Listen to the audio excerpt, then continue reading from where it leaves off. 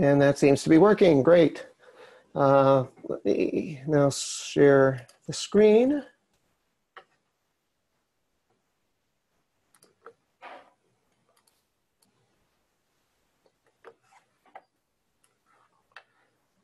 Great. Well, thanks everybody for joining us for our first online version of the W3C Music Notation Community Group meeting.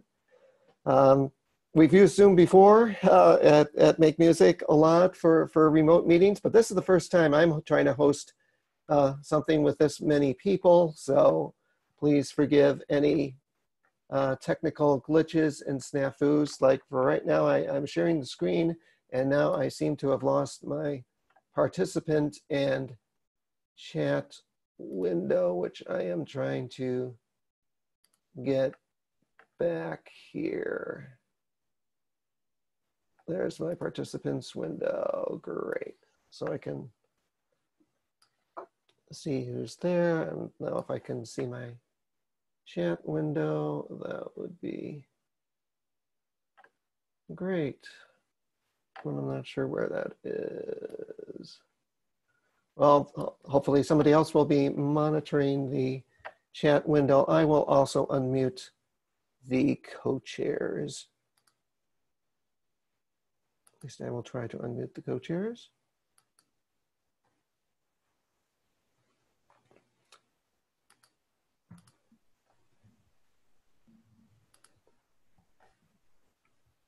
So the way we are going to try to do this meeting, we'll see how this works. Again, the first time hosting something this large. If you tend to have everybody's mic open all the time, you can hear every little sound that people make, and that's not necessarily so good. But we also want to have a lively discussion.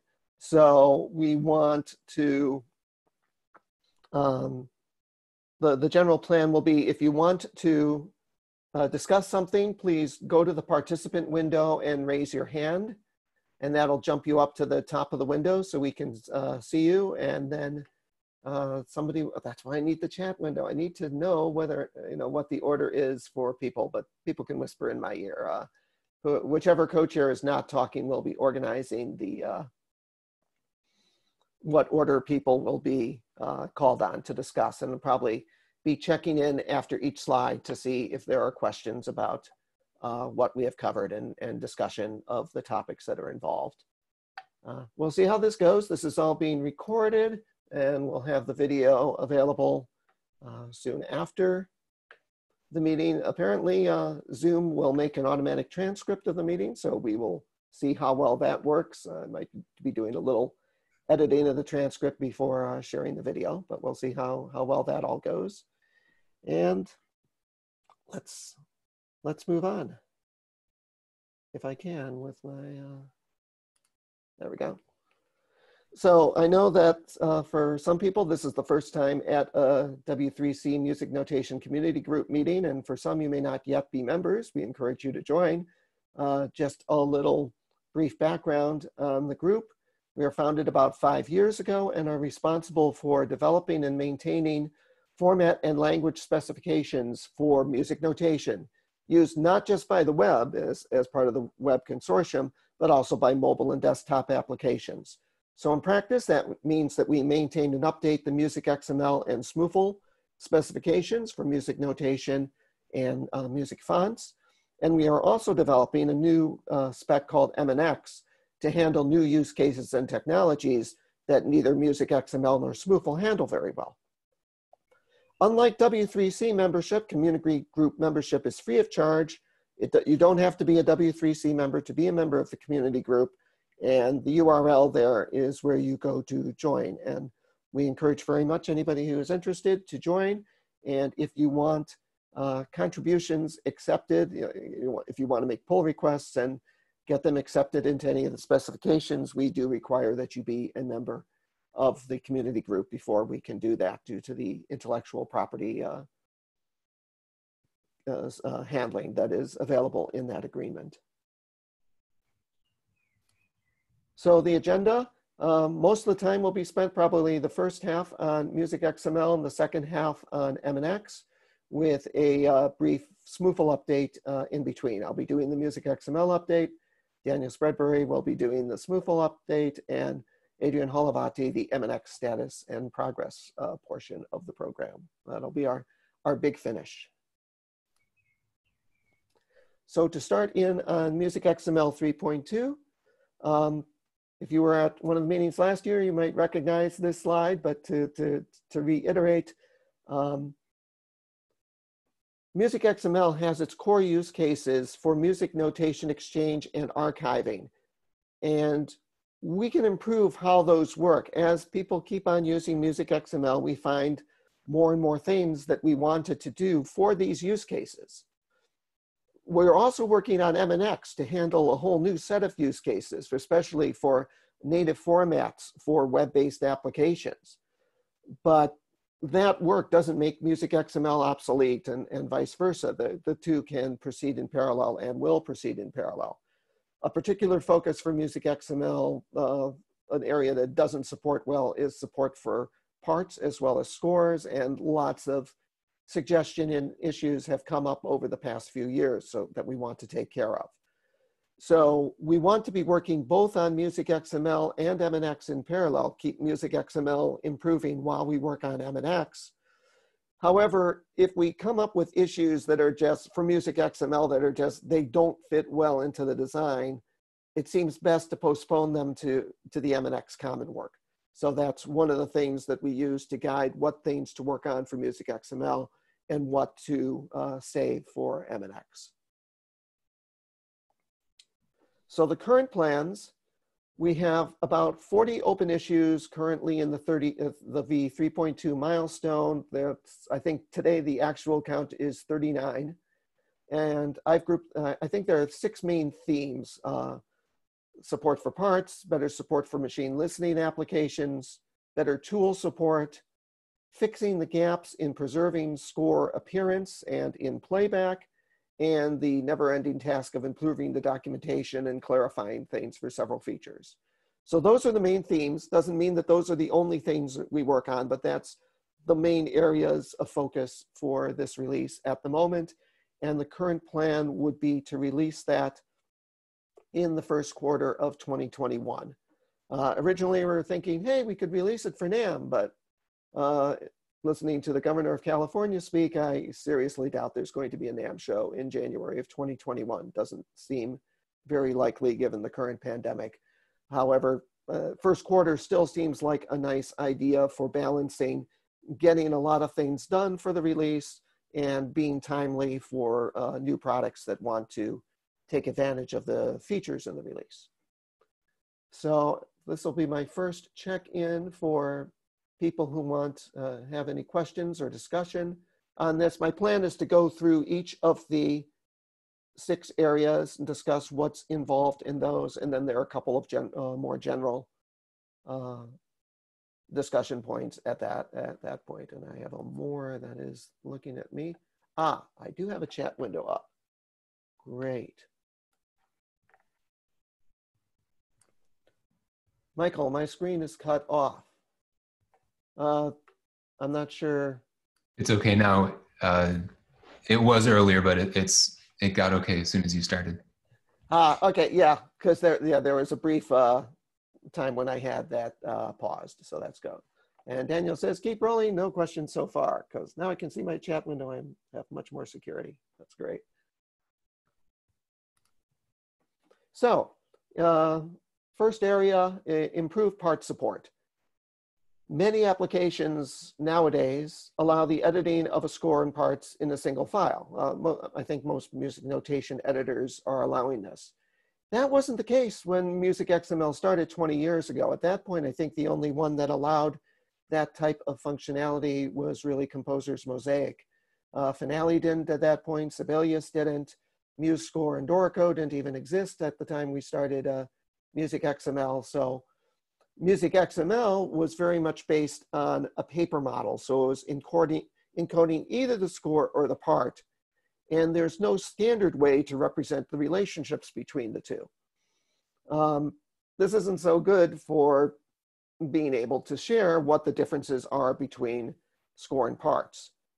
and to be able to communicate all that together in a single MusicXML file. So issue 278 has the main proposal, which is really standardizing something that we developed for communicating between MusicXML, between Finale and our Smart Music product, using conventions that were, you know, it's already using what's in MusicXML 3, but using various conventions for how to specify things. We don't want conventions for something as important as parts. We want this to be specified. And the current proposal is that you can include the full score and a full copy of all the parts within the zip archive of a compressed MusicXML file. And then there are links that are specified before each score part that say, hey, if you want to see the actual part that is associated with this part in the score, go look at this file in the MXL file. That's worked well for us. It doesn't get the sophistication, the full sophistication of something that is more linked, where you are encoding more the differences between score and parts. That encoding differences, A, gets very complex, and B, also runs us into some intellectual property and patent related issues. So I think if we just have the full copy of the score, full copy of the parts, and let it up to the application to figure out what the differences are, that's probably the best we can do at this point. But if people have some clever ideas about how to make that work even better, that would be awesome. Another thing, though, is that we don't want to just limit the part support to just being something you can use with compressed MXL files. If you have just a MusicXML text file, you should still be able to provide better support for creating parts, even if that's all you're exchanging is a score file as a text file. And to do that, we need to do things like specifying the transpositions if you have a concert score. MusicXML right now doesn't really like concert scores very much if you then want to do something like prepare parts, because the only way it encodes transpositions is what is the transposition going from what I see on the page to a sounding note. There's no way to encode the transposition from, if I have a concert score, here's what it will look like on a printed part. Even though that's just basically the exact opposite of what MusicXML encodes, there's still no way to directly specify that. So MusicXML Exchange tends to work better with transposed scores, but concert scores are getting more popular, and that's a restriction that we really shouldn't have anymore. So being able to specify within the part, being able to, the parts within a score file, what the transposition would be if this weren't a concert score, is something that can help that out a lot. Another pain point is specifying whether directions, measure numbering, I imagine several other types of notation are things that are supposed to be just on the top staff or just on the bottom staff. Because right now they're on the staff that happens to be on the top or happens to be on the bottom. And that isn't really what you want in a lot of notation applications. You want to know that this is something that no matter, you know, in a part or in a score, it should appear on the top staff. So that's something else that we also want to add in. And there are, I think, 8 total issues in this that are associated with this label. All the things in the upper right-hand corner are the various label tags that you will see in GitHub for these. Some of those issues are representing requests that currently we're thinking will satisfy because we have the score and the parts and the application can figure out the difference. But they're, enharmonics are one of an example of that. We should be able to support enharmonics. Well, it might be better just for the app to figure out the enharmonics from the differences rather than trying to do that type of linking, both for the technical issues and the IP issues that I mentioned earlier. But again, that this is just the first draft of what we're thinking of, and those issues are all open for discussion and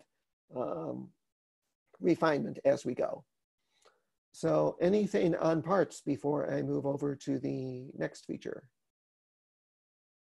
I'm not seeing any hand raised. I'm not seeing anything in chat.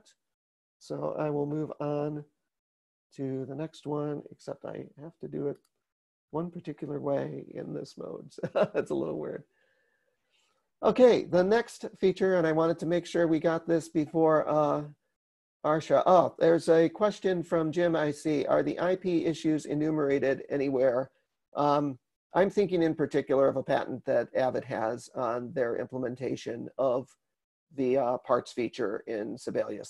That's the main one that I am personally concerned about. And unfortunately, we don't have the Avid folks in here. Current Avid folks, we have one of the patent holders in here, but he doesn't have any authority at this point on releasing the IP. And I think that's not just the only, if that was the only issue, maybe we could work around it. But if once you start going down that path, it can get very tricky.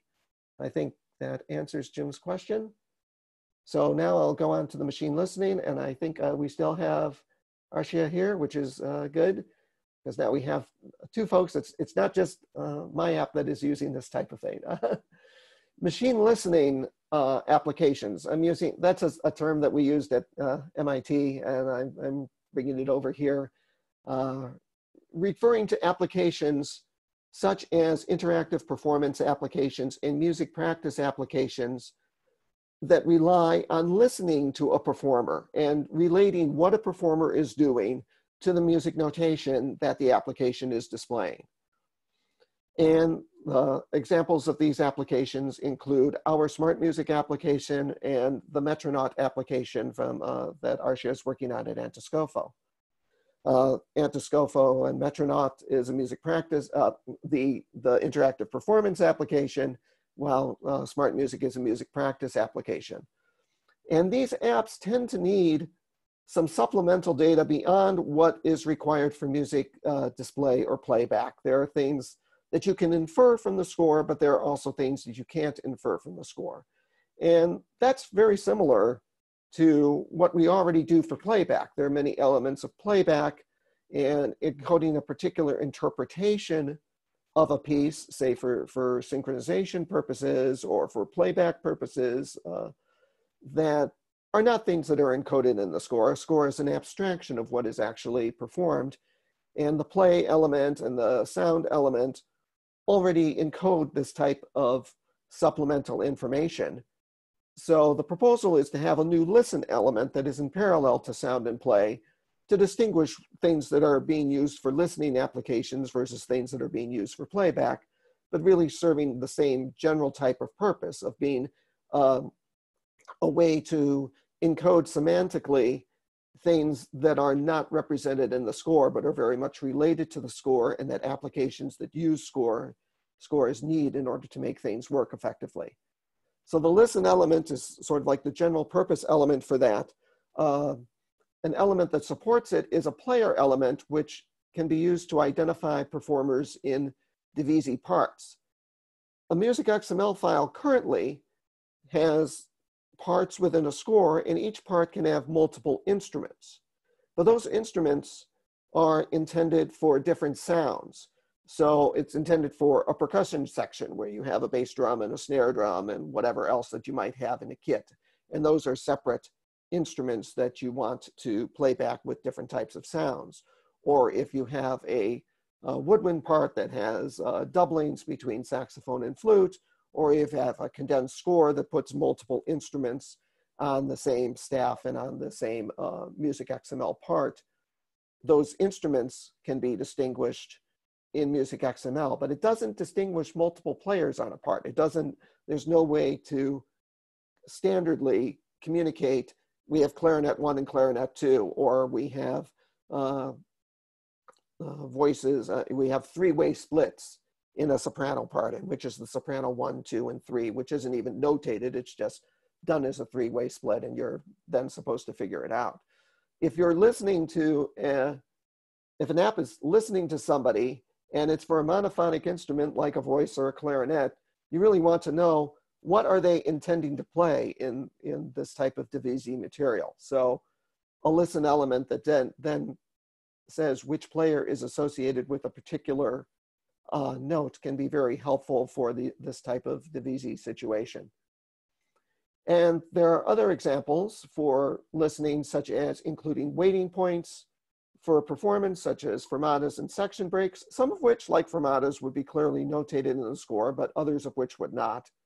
Arshia also brought up a point about different, being able to specify different ways of synchronization. Sometimes you want the computer accompaniment to match the performer, but sometimes you don't. You want the performer to match what's going on in the computer accompaniment. That can be in situations such as, say you're a trombone player, and if you're playing a trombone solo piece with piano, then you want the piano accompaniment to follow you most of the time. But if you are a trombone player in an orchestra or band piece and you're playing second trombone, in most cases, you do not want the band or the orchestra to be following what the second trombone player is doing. So different types of synchronization. Arshia also mentioned an example about the Ravel left-hand piano concerto, where the pianist is going to be swinging the part, but you don't want the orchestra to be doing that same type of swing. So the tempo may be similar, but the different types of durations, the smaller level synchronization is not something that you want the orchestra to be following what the soloist is doing. So those different types of synchronization are also things that we could add into this listen element. I know that Bob Hamblock has had some concerns that this is going to add a lot of data that a lot of applications don't need, but I don't think it's actually, it's not going to add that much data. It's certainly not as much data as Finale, for instance, will include about the details of graphical layout that any app that is, trying to display notation on a phone or a web browser with very flexible layout is probably just going to discard all that layout information anyway.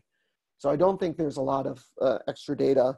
And the type of data that it is encoding is stuff that is semantic and related to music notation. And it seems that it belongs together in the format and gives us the ability to open up a new range of application support for MusicXML. So that's the overview of the machine listening. So I'm again checking for hand raised, chat window issues, and give a minute for people to think. Arshia has raised his hand, so let me unmute. So thank you, Michael. Yeah, thank you, Michael. So it was a perfect description of everything we discussed. I just wanted to emphasize for everyone who is not necessarily concerned with machine listening, that some of the examples that you actually described, and you mentioned it in the beginning of your talk about the intersection between playback and these listening elements, they can also be useful for pure playback. So all the synchronization section examples that you described at the end of your presentation, they can be also useful for everyone who do artificial human playback, whatever, to use that information to add more swing or make desynchronizations based on some specifications that make it useful. So we used to be researchers working in contemporary music, but now with the Metronaut, we tap into all sorts of music, mostly classical music, and we see that actually a lot. It's way beyond the Ravel left-hand concerto. You see those paradigms in many pieces, and as the level of musicianship increases, people want to actually annotate that kind of stuff in the score. When there are people who, we always say that Metronaut is for amateur musicians, but when professional pianists, for example, they use it, they want to decide how they interact with the content. So, it makes sense at some point for editors to consider, adding those attributes. MusicXML can do that. Of course, we do it. We use MusicXML for doing that. We just, on the GitHub issue, put out 2 issues that can be maybe of general interest. I'm sure the crowd can come up with other issues, and we are supportive of the initiative. Great, thank you.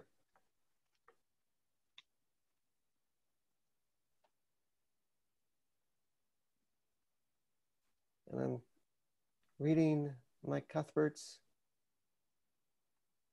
And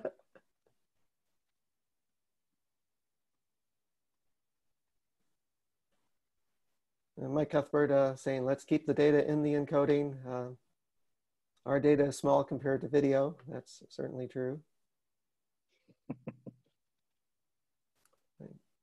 Anything else on this before I don't, up?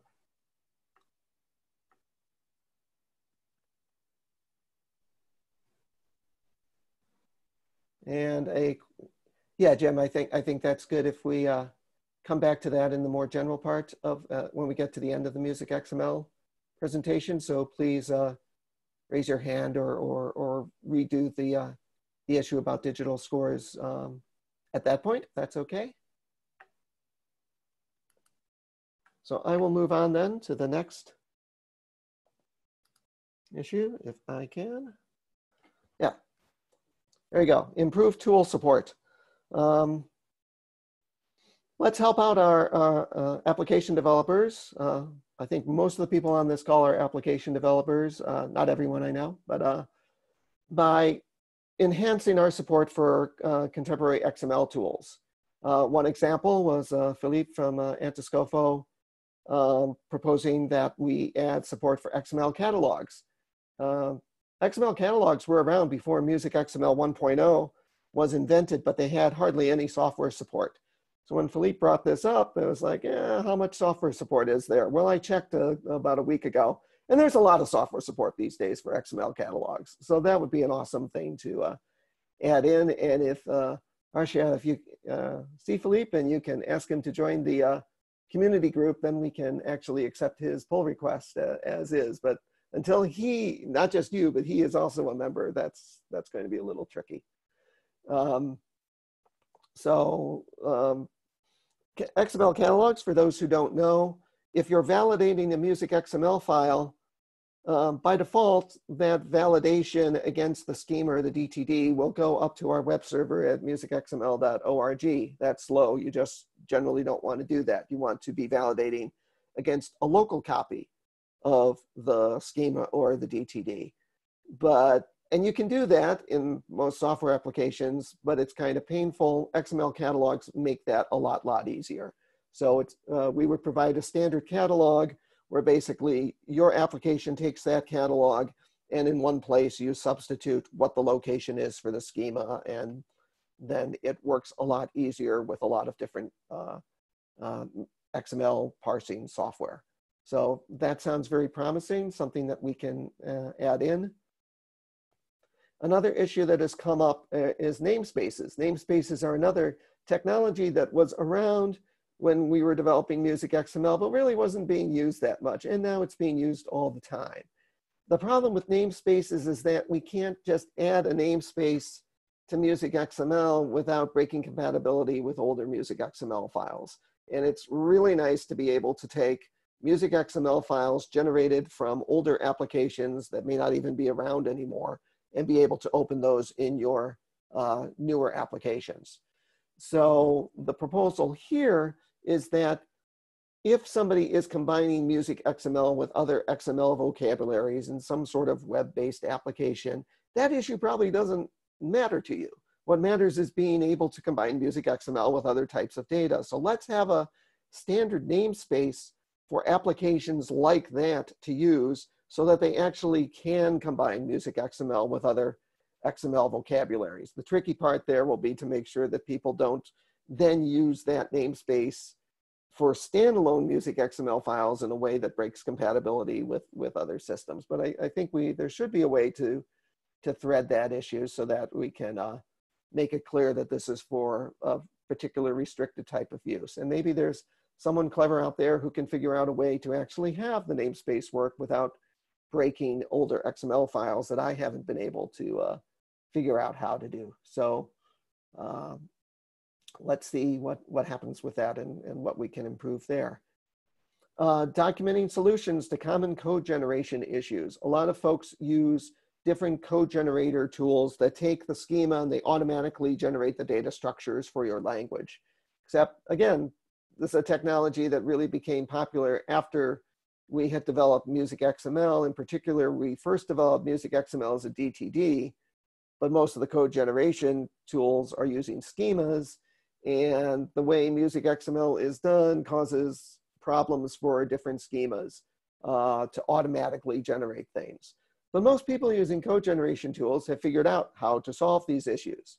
So let's share that knowledge about what the common code generation issues are and provide guidance to new application developers so that not everybody is stumbling into the same problem and rediscovering the same solutions. Let's get some recommended practices in there for using code generators.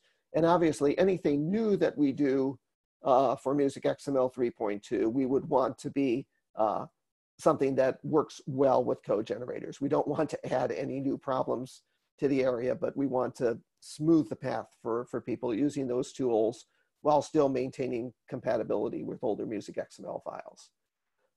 There is another idea for having an XSLT style sheet to automatically generate the ID attributes that we use in, that we added in MusicXML 3.1. Sounds like a great idea.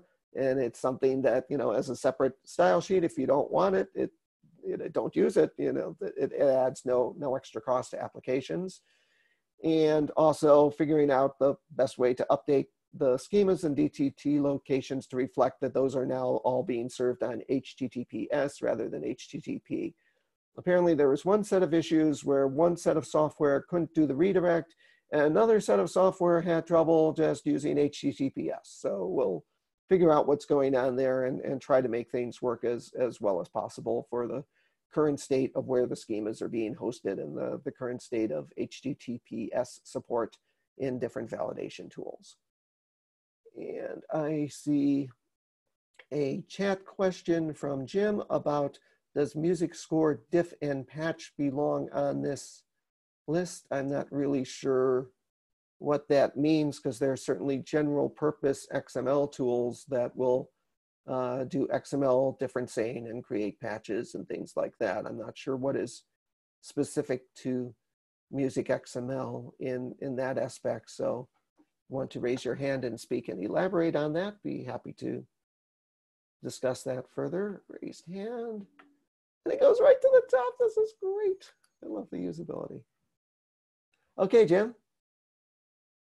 Yes, for diff and patch, I mean specifically some way of comparing two digital scores and getting a concise statement of differences in a way that makes it easy for musicians to exchange performance annotations, cuts to an opera score, and packages it in a way that's useful for musicians to come up with updated scores. I suspect that generalized XML differencing tools might make a hash of it in some cases.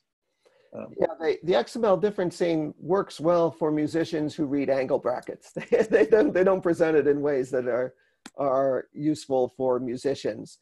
I think that type of tool sounds like something an application developer would develop more than this community group. However, if there's anything we can do in MusicXML to make that differencing work better, that would be great. And Jeremy wants to talk with you offline. So maybe Jeremy is the application developer you're looking for to do something like that. Yeah, musically, as Jeremy mentions, musically sensitive differencing versus minimal music differencing is really hard, Mike Cuthbert says. He's had 2 smart master's students at MIT work on the problem and they're still not solved.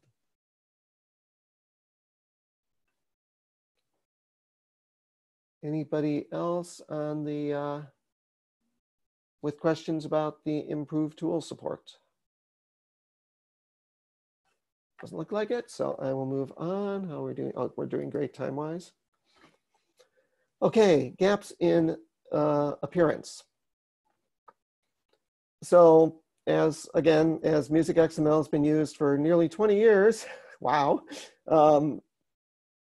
we keep finding, you know, as we solve the problems for transfer of lots of different aspects of music notation, we keep finding more and more details where things are not yet transferring over. So this list is a heck of a lot more detailed and nitty gritty than the list we would have come up with, you know, for MusicXML 3.1 or 3.0, which is great, but there's still stuff that is really limiting and causes problems in particular types of repertoire, and would be great to get them fixed.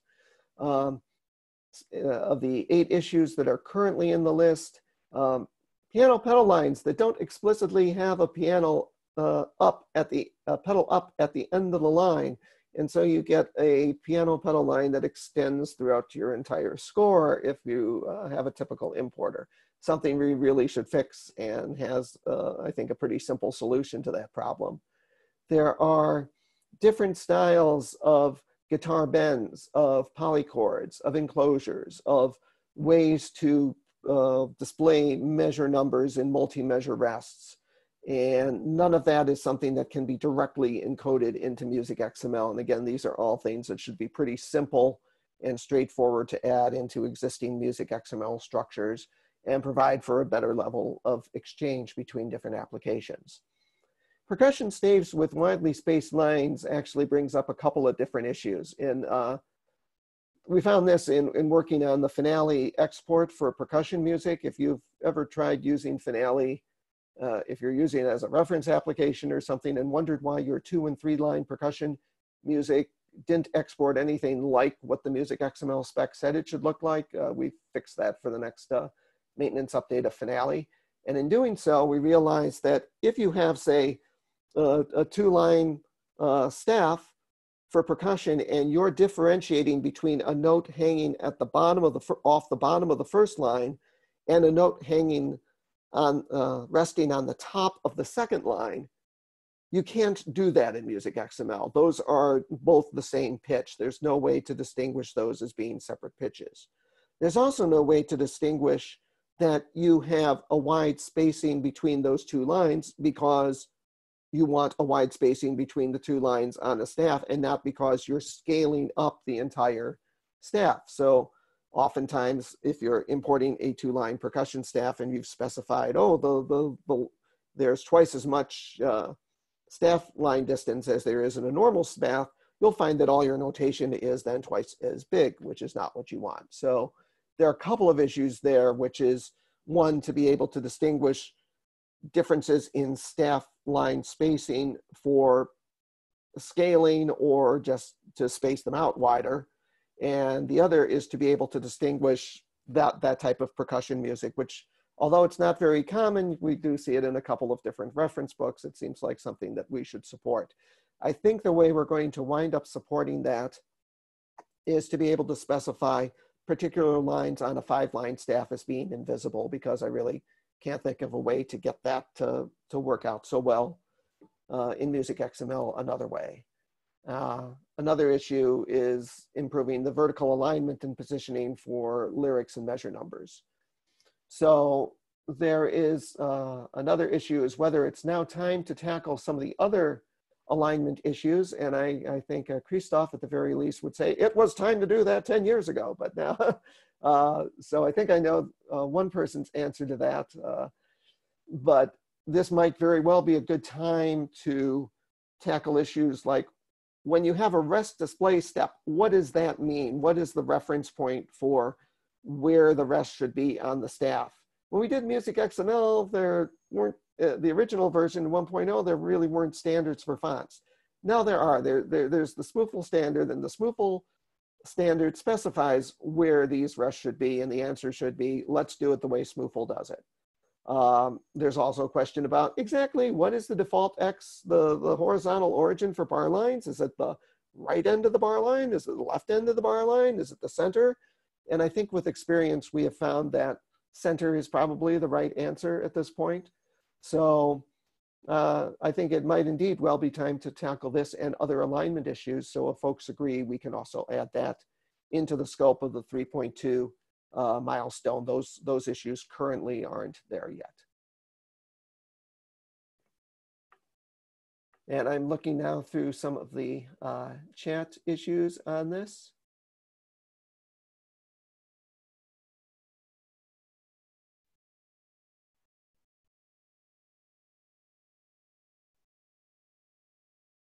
So I'm looking through there. There's been some mention about format converters, full unambiguous documentation. Yep. And Philip is signing off. Blah, blah, blah, blah. Yeah, we'll be discussing more about documentation in 2 slides, but yeah, I think George and Christina add their support to being able to solve these alignment issues. I mean, these are cases where, yeah, it's not that the documentation it's not the documentation's fault. It's that the spec itself is not fully specified there. MusicXML does not specify what these things are. So yeah, it's removing the ambiguity in the specification, more so than the ambiguity in the documentation. But I'm not seeing any hands raised, and I think I have covered what is in the chat. So I will move on to the next slide, make sure we have enough time for the MNX part. Gaps in playback, similar to gaps in performance, you know, as in appearance, as we do more and more work, you discover more and more different issues. 2 big ones here are adding support for swing that actually matches how applications work. So how do you specify, you know, various types of swing playback? Most people have some sort of numeric parameter where you add a certain % to one note and you subtract another, the same % from the other note. In MusicXML, the way that this was figured to be handled is, this is why we have a difference between the duration element and the type element. If you want to specify swing semantically, you can just make the durations longer on one note and shorter on the other notes, which the idea there was that would make for great transfer for MIDI, but that isn't the way that 99% of music notation applications work. Nobody uses that. So let's have something that is much more parameterized type of, you know, playback that does match more how applications are working, and do it in a way that is not preferring one particular application or another, but something that makes sense in musical terms that is easy to support the way that different applications are supporting swing.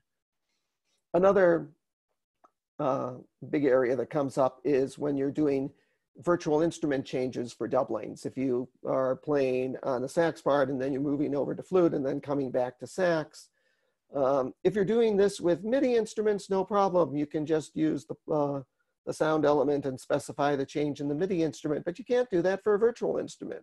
If you want to do this for a virtual instrument and provide an instrument sound that we added in MusicXML 3.0, you'd have to have 2 different instruments in your score part and then specify which instrument for every note, which is not what the instrument was intended for. The instrument element is intended to disambiguate between 2 instruments that are playing together, either in a percussion part or in a condensed score. For doublings, we really want to be able to change virtual instruments the same way we change MIDI instruments. And then there are a couple of smaller issues with the ending element documentation and everybody's favorite instrument, the tin whistle. But I added that one because the sounds.xml file, we have like 880, I think, different instrument sounds. And we did that as a separate file so that we could update it more often, but we haven't updated it in 10 years. It came out in MusicXML 3.0, and we didn't update it at all in 3.1. So it's actually updated slower than the rest of MusicXML rather than faster. Well, 880 instruments is a lot, but there could well be the need for something more. The tin whistle is one example that has come up. Somebody suggested adding E-flat trumpet.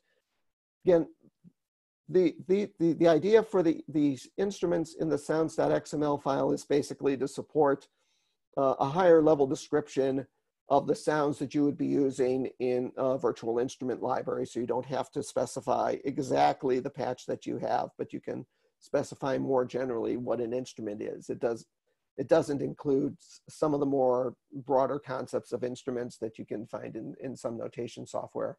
And if the same instrument, basically the same sounding instrument has different names in different countries. We usually, but not always, try to collapse that into a single instrument.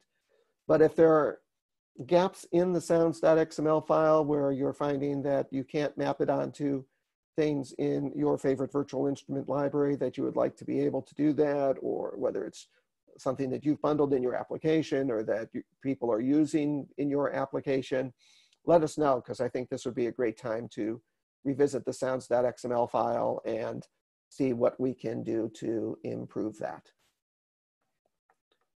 Check on, and George had a follow-up from the previous point about playback, that if XML doesn't specify coordinate origins, then the documentation should be clear. And Daniel has something on the swing.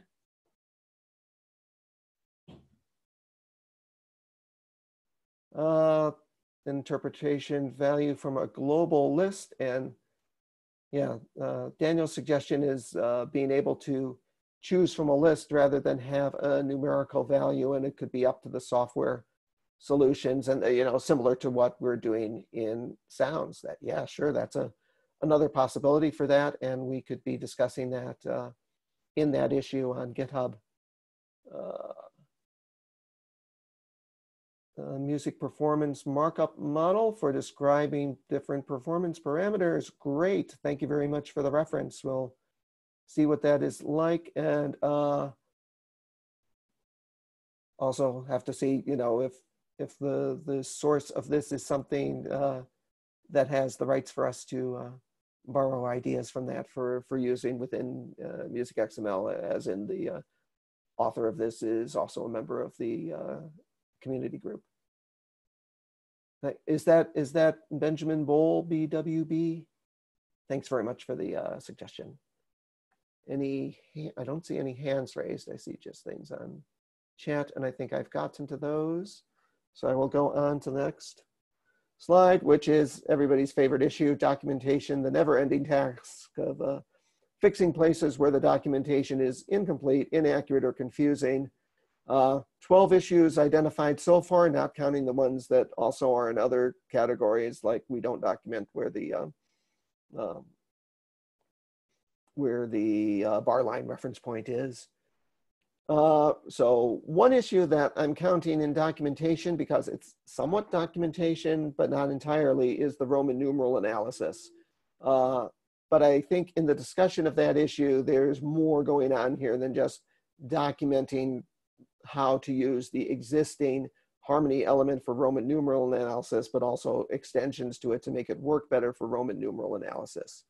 For this, we would need some volunteer to help complete the design, because you do not want me designing Roman numeral analysis because you get something that looks like MusicXML 1.0. I'm a total beginner in that type of thing, and I don't have the background to deal with the sophistication of that as it's used at a more professional level. So if we have volunteers to improve that and build that out, that would be awesome. Don't need to commit now, but just something to keep in mind for as we work on this in the future. And Mike Cuthbert is glad to volunteer. Great. Yeah, come up with a proposal, document a design, pull requests, whatever. That would be awesome. And we can split that, probably create that as a new issue if there are new features, as opposed to documentation of existing features. I think that might help structure the discussion to create that as a new issue, which we can add into the into 3.2. And then we'll also take another look to see if we can move our MusicXML 3.0 documentation, which we did at Make Music on our Make Music website, and see if we can move that over to the W3C site, updated for MusicXML 3.2. We didn't do that for 3.1 because it was created with proprietary tools that, with people who are, the folks who worked on it, either are no longer with the company or are doing other things, and their older version of the proprietary Flare tool, which are hard to use with new versions of Flare, and it was a big mess. But we can take another look at that. There's certainly tools that take you from the schema to documentation, which you could then enhance. And that was the type of tool that was used to start off the documentation. So we'll see what we can do to make it, to take that documentation and move it onto the GitHub site. And because if we could make that type of documentation the community report for MusicXML 3.2, that would be great, because a lot of people are going to the 3.0 documentation because it's a lot easier to figure out than looking at the schema file. But when they do that, they miss all the MusicXML 3.1 features, and that's not good. So no commitment on that, but we will, this is a good time to take another look and see if we can make that happen. Any questions on the documentation area? I don't see any, so I will move on. Things that we are postponing to MNX Common that are common suggestions. This is, I think, a list that I've had similarly, but improving the semantics for text. For a lot of things in text are in the words element, and the only way to really semantically differentiate them is from play, and it'd be better to have semantics more identified in the words element, but that really doesn't go well with the MusicXML design. That's much better suited to MNX Common. Similar things for all the different types of brackets and lines, and anything that breaks compatibility with older MusicXML versions, with very limited exceptions for things that we know no software is using, especially if it was something that was added by mistake in a earlier version. We actually did take one of those things out. So there are, some things that would be valid 1.0 files that are not valid 3.1 files, but in practice, there aren't any of those. But those are the things that are being postponed to MNX Common work. Is there a place to have official MNX examples on specific elements? Yeah, that's part of what we would want to have for official documentation. I mean, that's part of the great value of the current site. Clarification of the default meaning of default Y on stems. I don't think so. If there's a issue with what that means, then I think you'd want to raise that separately, because I'm not sure where the ambiguity is on that, Christina.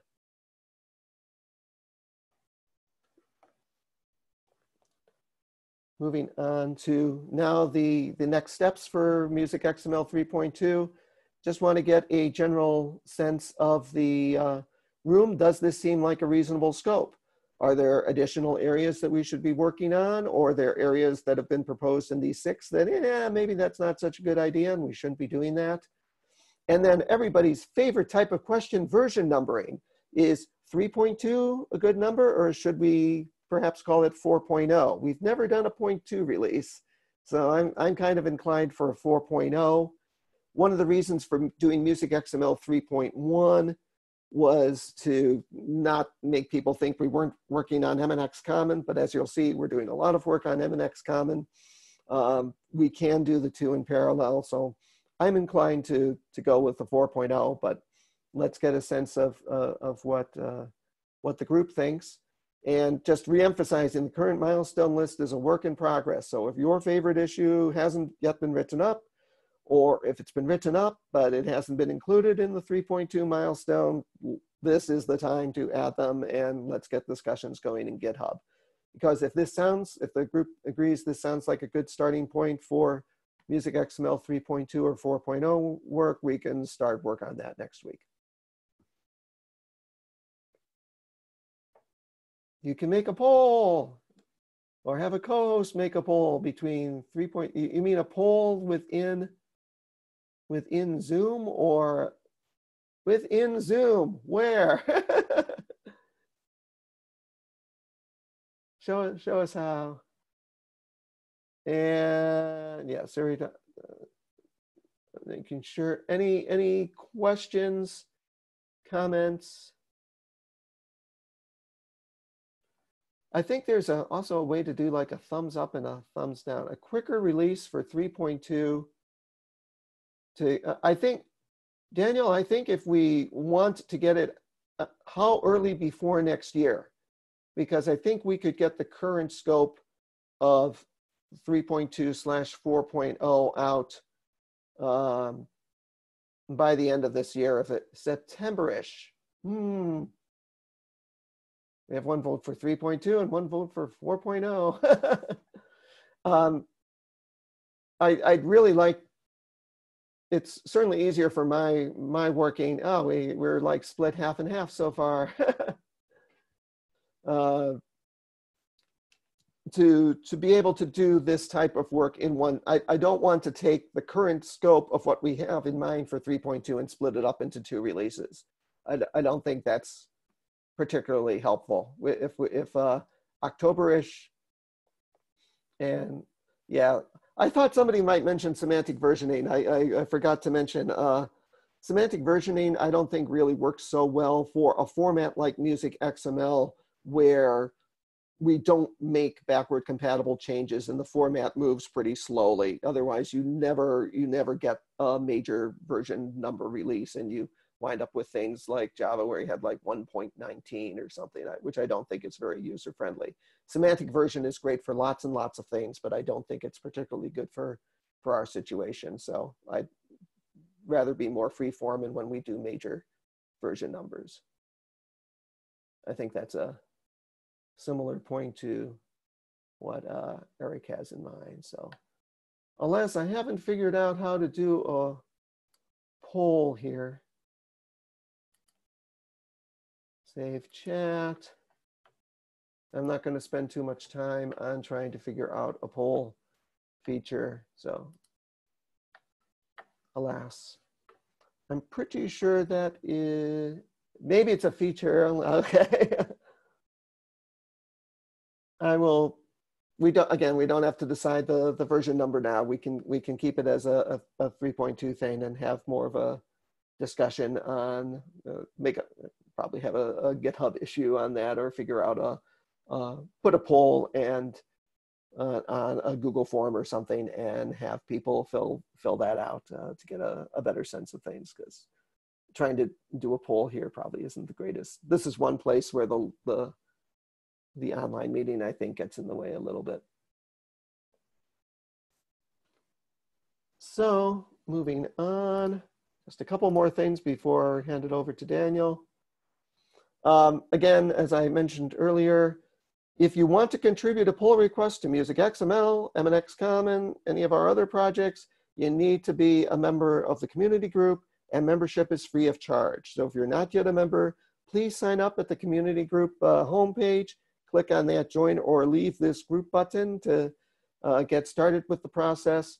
If you work for an organization that does music notation, like a music notation software company or a publisher, please join as a representative of that organization. If music is your side interest, you know that you're a professional performer, we're not asking you to commit your orchestra or something, but if you're doing music software things as a job, then the IP transfer needs to happen from the people who own the IP, which is usually your organization. And also, we apologize that the W3C sign-up process, not always the easiest to use, so please reach out if you run into any stumbling blocks with that. And I think that is all I have for the MusicXML part. I think this will now get us onto SMuFL. So if there are any last MusicXML questions, do it by a show of hands. You mean like having raise your hand if you, and there is some sort of thumbs up, thumbs down feature, but I don't think I'm not sure quite how to use that. Visual hands? We could do, let me see if I can get into gallery, a gallery view here. Yeah, we can then we would need people to be on visually, but yeah, let's try that, Christina. So yeah, can raise hands for people who prefer version 3.2 as a version number.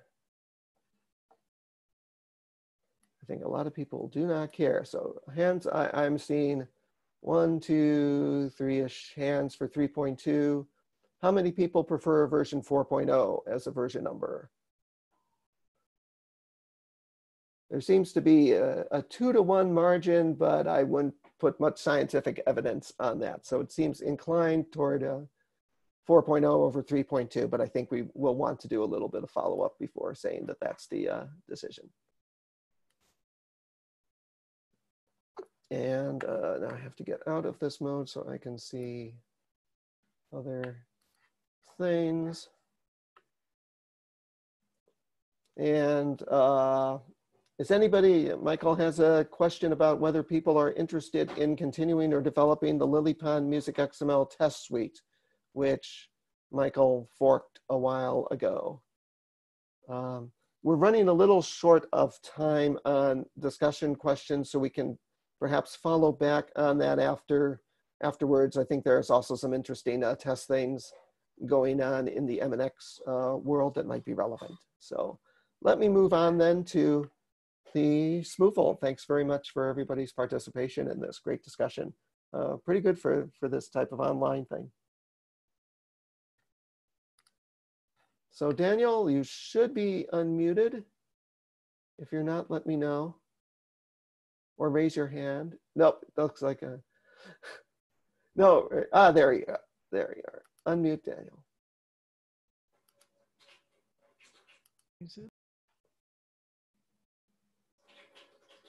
There's a lag on this unmute button. That is. I'm really trying to unmute you. Yeah. Okay, there we go. Speak, for goodness sakes. That's my one usability issue. That unmute button has a lag on it, and I keep clicking it twice, which then just winds up muting you again. Again, it's like a useless machine. Thanks. Okay, well, there isn't actually a huge amount to say about SMuFL, I'm afraid. We're pretty much in more or less the same spot we were a year ago at the last Mesa community meeting. At the time, this slide said, aim to complete SMuFL 1.4 before the end of 2019. Didn't manage that, unfortunately. But it is still an active project, of course. I'm still making changes to Bravura as the reference font as I'm needing to for my day job, as it were. And, you know, there have been some new issues added. Since last year, I've added 3 more issues to the scope for SMuFL 1.4. So, you know, you can see that the kinds of ideas that are in the milestone at the moment. And again, you can find a SMuFL 1.4 milestone or label on the GitHub page if you want to filter the issues to see what's currently in and what's currently out. It's about 2/3 of the open issues. Nothing massively exciting, but a few new ranges, for example, for Jampu notation, a new expanded set of note heads for chromatic solfege. At the moment, we just have straightforward solfa, sort of the 7 main pitch classes, as it were, but we need to add the sharps and flats versions of all of those, and so on. So I am still going to work on these. I'm hoping that over the summer I'll get a bit more time to really crack on with that. So there's been some interesting discussion recently about Bravura and SVG on the list, and my plan is actually to bring the SVG font back, but I need to try to find a better tooling solution for that. And there's also been a couple of interesting issues raised recently about Bravura and the web font versions of Bravura, which are not strictly speaking SMuFL issues, but obviously as the reference font for SMuFL, it's important that it works as well as possible. So I've got a few technical things to look at on the tooling for the fonts in the various different formats, which I will tackle as well as part of the work. And as it says at the end of the slide here, if there are any other proposals, we're always open to what they might be. So just open an issue. Or if you're not sure whether or not you really want to open an issue, certainly to begin with, you can also post to the public mailing list as well, and we can advise if we think the issue's in scope or whether it should go on to GitHub or whatever. I don't know if anybody has any burning questions about SMuFL. Oh, Mike's got his hand up. Michael, can you unmute Mike? I think I'm unmuted now. Ah. Great, thank you. My main question is just great cat, Danny. I really like to sing. I see just turn up every meeting I'm doing at the moment, regardless of she's wanted. She's smarter than you though, so it's just about the brains of the operation here.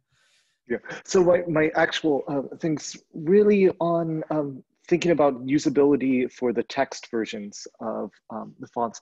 And I guess I wanted to talk about one of the, perhaps the raise lower thing isn't doing what we originally intended when you generously put that in terms of, I don't know if it's added to the usability, but it makes the font bigger than it is, and so a little bit actually less useful to use in text section than the original Bravura text before we added those, before you added those in, and also it just makes the font so much bigger in terms of the number of glyphs, and so less helpful for subsetting in web applications. But one of the things I also was thinking about in Bravura text is thinking about a kind of scaling, not so much for text applications, but for UI applications, so that related elements are all approximately proportioned with respect to each other. In when you think about, you know, like a UI interface, you would never make the sharp sign be the size that would be in relationship to a treble clef in real life, because you would never be able to click on the sharp sign. On the other hand, you do tend to make the sharp sign the same size it would be relevant with respect to a flat sign, even though it's a little bit smaller. So these types of scaling related elements with respect to each other is something that I think we had talked about years ago as part of the eventual goal of the Bravura text fonts, but or text versions of SMuFL fonts, but I don't know if that really got out there in any implemented font so far. Thanks. Well, I think I sort of think that in a way, I mean, it's interesting what you say about the combining, you know, ligatures that raise and lower things. I mean, obviously I think that it isn't particularly practical to use them in many, you know, because if you're going to do something in a printed document, then you might as well use a tool that can produce notation directly. You know, use Lilypond or something if you want to do it in LaTeX, or, you know, whatever. If you want to put a sort of actual bit of pitched music into a document in that way, then I think, you know, Bravura text isn't really the ideal way to do it. I think obviously you know, it kind of that goal grew out of looking at what the Bach fonts do, and sort of trying to build on that using OpenType features to do some of that same work. I mean, it's certainly an interesting idea to effectively remove that from Bravura text. I think that's something that we could certainly put out to the community and see what the thought is. On the subject of scaling things for UI, I do sort of think that's a bit of a different job altogether. And that's not to say that maybe there isn't room for another set of guidelines on, you know, how to have symbols scaled appropriately for use in user interfaces. But I think that, you know, it wouldn't really, I think generally speaking, fit with the use case for showing simple bits of music notation sort of consistently scaled relative to itself and to a regular so-called text font. I'm not sure it would really necessarily kind of, they seem, on the face, at least to me, off the top of my head, they seem like slightly incompatible goals, because I don't think we've really want a flat. No, I guess what I was thinking is, and if you look at fonts like the Bach font, Jotapita's font, that we would like to be able to have some way of using these symbols such that if you're working on a fixed line size, like, you know, 12-point font or something like that, that symbols are generally distinguishable from each other, so that you know, a double sharp sign doesn't become the tiniest little dot, or a treble clef becomes a huge thing. So I think that the text scaling in relationship between elements for a text font is very similar also to how we think about UI scaling for clicking on musical elements in yeah, like in a menu bar or something.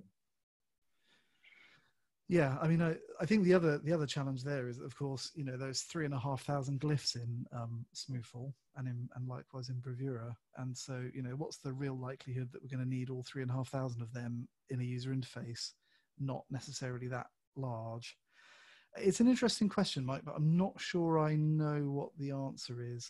My gut feeling, you know, and it is just a gut feeling, is that really it's something that we should tackle separately to sort of the goal of having a version of musical symbols that are consistent size with each other, but which are also consistently sized with a text font, so that the line spacing is appropriate and so on. But I think maybe we should think about that. Maybe we should have an issue for it and sort of collect some ideas. I mean, I know that, for example, despite the fact that we've got Bravura available to us, at Steinberg, obviously, just as everybody does, of course, we don't use a single symbol from Bravura directly in our UI in Dorico, not a single one. We or from Bravura text, we have a totally separate UI font where we've done all of the symbols, even when they are closely related to real musical symbols. We've tended to do kind of iconic, for want of a better word, versions of them rather than using the real ones from the music font, because, you know, the constraints and sort of the recognizableness and the relative sizing and so on tends to be very, very different when you're designing a UI. But anyway, it's certainly an interesting idea. Both of those issues I'd be very happy to take to the group on GitHub and see what the consensus is. So I'll make a note when I stop talking to perhaps start those issues, or if you would like to raise those two issues, Mike, you'd also be very welcome.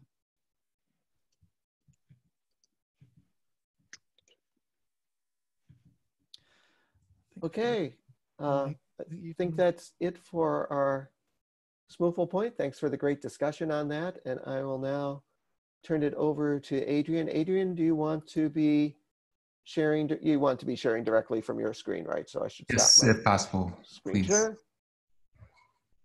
Great. All right. Well, hello, everybody. For the final part of the presentation, let's talk MNX. I will share my screen here. The first thing I want to talk about, can everybody see this website? All right, I'll just throw the URL into the chat so that you guys can also, or can somebody, I don't know how to get the chat in here. Can somebody pop it in there? Oh, I got it. Boom. So there's some big updates on MNX. The first thing I wanted to tell everybody about is that we have sort of shifted the design process to be less about the spec and more about examples and actually seeing stuff and sort of getting a real feel for how the new format will work. And the main way that happens is through this new-ish, it's new as of last summer, website called MNX Common by Example. And I'll just give you a quick overview of how this is laid out. And I hope that you can spend some time on it, some time with it on your own. The idea is we present many musical examples that are very tightly focused, and we display how that exact notation is marked up in MusicXML and in MNX Common. Got the MusicXML on the left, MNX on the right. And this is a simple one. As you get a little bit more complicated, the markup obviously gets longer, so we collapse the differences so that you only see what's different between the two formats. So, or the important differences. For example, for this one, 3-note chord and half rest, we've got the, you can toggle between the full document and the relevant section. And where appropriate, there's a little blurb under each one that talks about some of the subtlety of the differences. So I think this is, for those of you who have not been involved in in any of our design discussion about MNX, I highly recommend checking this out, because rather than wading through a gigantic specification, which is completely not finished in many, many parts, this is a much, much easier way to get a sense of how MNX feels. And I think it kind of also, in an unintentional way, doubles as some marketing for the format, because in most cases, the MNX is a lot more terse and smaller than the MusicXML version. And it also kind of doubles as documentation for MusicXML, although that's not its primary purpose.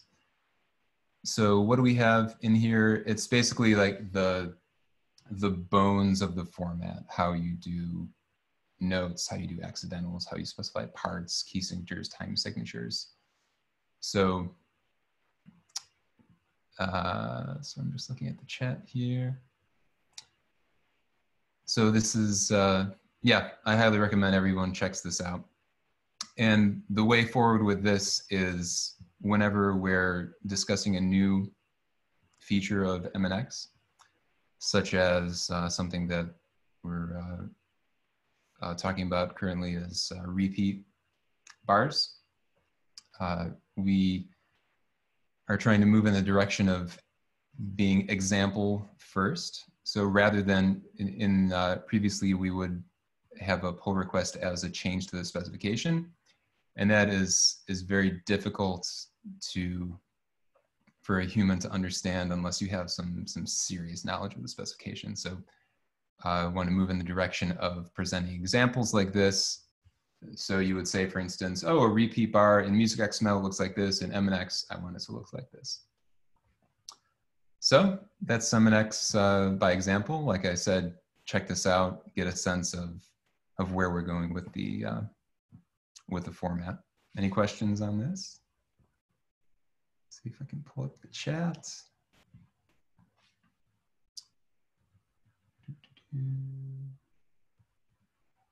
Any questions? I do not see really anything.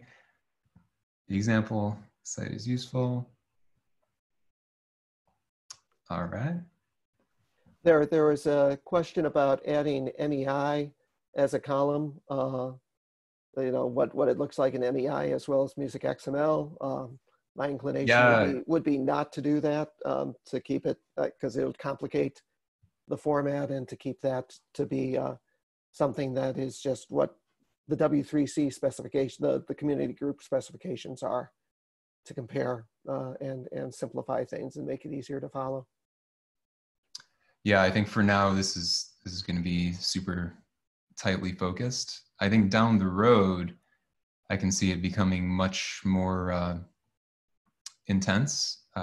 We could basically be kind of like a Rosetta Stone in terms of displaying, number one, cataloging every possible musical situation, and number two, describing how to do that in every single notation format, and then maybe even extend that to every contemporary music notation program and how you do that, turning into documentation. I mean, you can really go overboard with this, but at the moment, this is simply for the two W3C formats, MusicXML and MNX.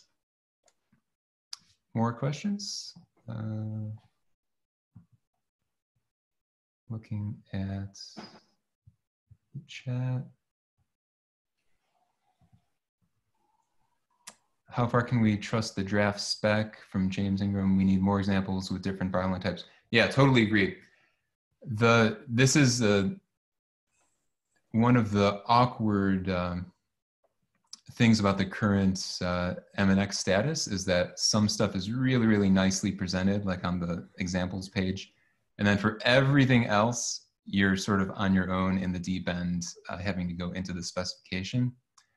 So my take on it is that whatever's specified in the spec is relatively solid, and you can trust it. If something's in the MNX by example document, then it's super good, basically good to go. I realize that's a bit of a loosey-goosey answer, but everything is in fierce development. Looking at the chat now, got some MEI stuff. Can we, let's talk about that at the end of this, because I have a lot more of stuff to talk about. So I'm going to stop sharing that website and I'm going to share something else. And let me know if you can see this. All right. Can everybody see this stuff? My PowerPoint presentation? Good. You might want to go into present mode.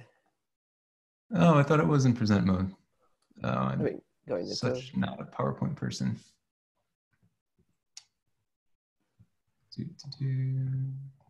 Go to slideshow and slideshow, present. Play from current slide. Is that good? No. Oops, that didn't.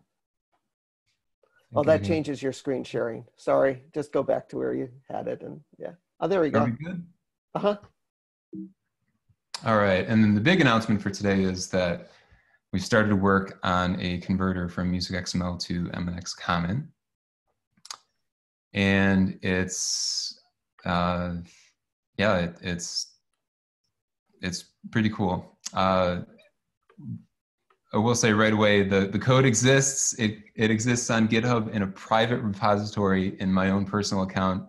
And we didn't want to distribute it under my personal account. We wanted to put it in the official W3C organization. And we haven't heard back from the W3C about being able to create a new repository in there. For some weird reason, we do not have the ability to just create repositories in the W3C repository. So we're waiting for that, and as soon as that is available, then we'll post a link to the mailing list. But at least for now, I can give you a preview of what this thing is and what it does.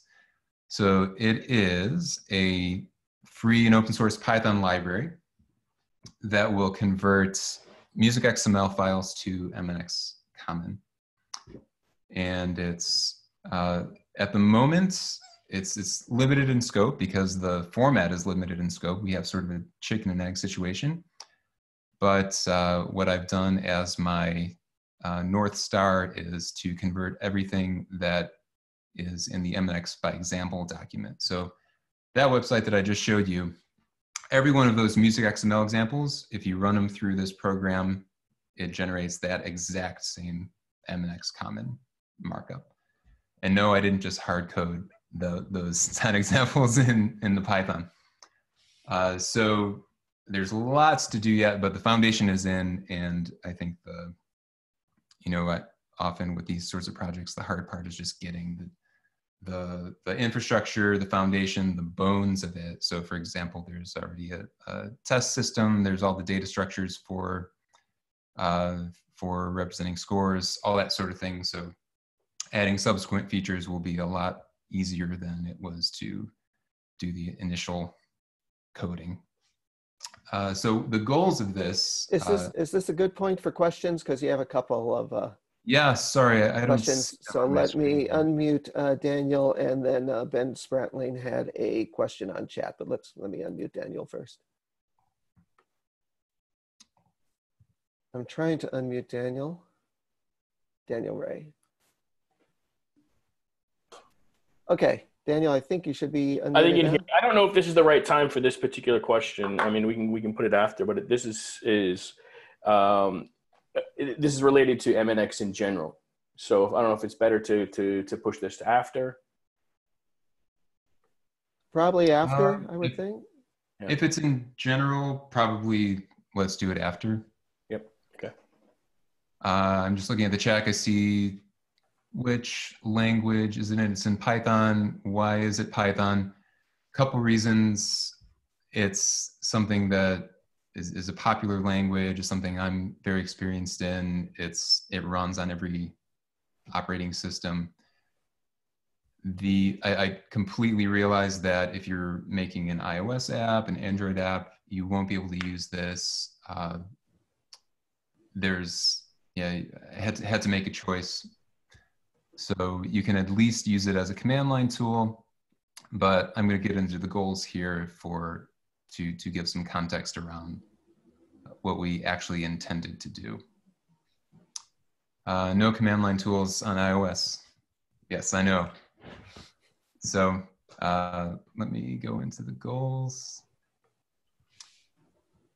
The main goal is sort of the same as the MNX Common by Example document. It's to get away from this spec heavy, super technical kind of a development process and get more to working code and just seeing how things feel and worrying more about the developer experience and how things feel, how they look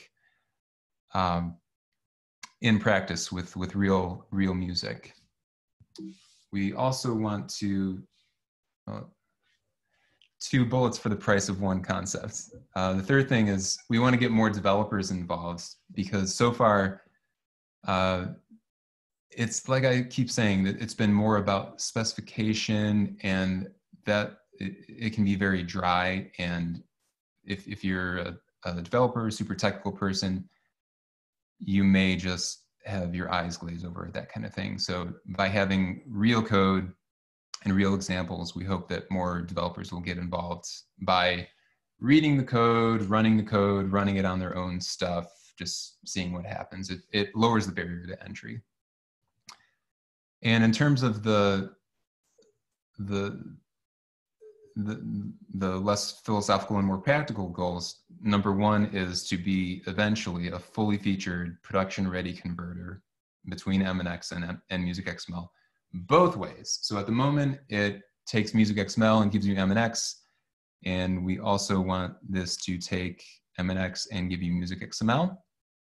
Why? Number 1, it's because we want to help, when MNX gets to this point, we want to help with adoption, obviously. So if you already have a MusicXML importer, which I imagine most, if not all of you do, if you are capable of running Python, you can just pop this in there, and then all of a sudden you'll magically be able to ingest MusicXML. And same thing goes for export. So eventually, once this thing is fully featured and the specification is more ironed out, it's going to be really, really cool. And sort of as a secondary goal that we get for free is it's eventually going to be able to serve as a cleaner for MusicXML files. So in order to convert MusicXML to MNX, MusicXML is, as we all know, has some ambiguity, both in the specification and in practice. Different notation apps do different things, either because they're buggy or because the specification is not clear enough. So this converter is going to have a fair amount of heuristics that will smooth over a lot of the ambiguous stuff. It's not going to be perfect. Like, there are many situations that you just don't know unless you're the person who engraved it or notated it. But I think we can go a long way with some automated heuristics. And I mean, many of us are already doing those heuristics anyway. And I'm starting with a lot of the heuristics from my own music product, SoundSlice. So yeah, this is something we'll get for free, a MusicXML cleaner, where you ingest MusicXML and spit out cleaner MusicXML. So I'll pause here for questions. This chat thing. All right. Does it run Python 2 or 3? It's Python 3, of course. Python 2 was end of life at the beginning of this year. Don't tell anyone, but I still use Python 2 for my personal website, Shoemaker's Children and all that. But yeah, it's Python 3.7. So what else? Yeah, for thanks, Daniel, for making the point. It's open source, and I'm going to get to this in a subsequent slide. So if you're really upset that it's Python, you can, of course, do a line-for-line port if you really want. I wouldn't start that work now because this thing is going to change a lot over the next few months, but you can definitely use it as a reference implementation that you can then port to other languages. That I would really welcome that kind of contribution. And moving to the Zoom UI is really weird. All of a sudden I have no cursor. Does MNX Converter have any sort of pivot abstraction? How hard would it be to add an MEI support module to it? I'll get to that in a subsequent slide. The quick answer, spoiler alert, is it wouldn't be that hard. And is there a problem that the MusicXML is breaking MusicXML, so you need to develop breaking MusicXML at the same time? James, if you could reword that one, I do not get the question. All right, and any raised hands? I cannot see that at the moment.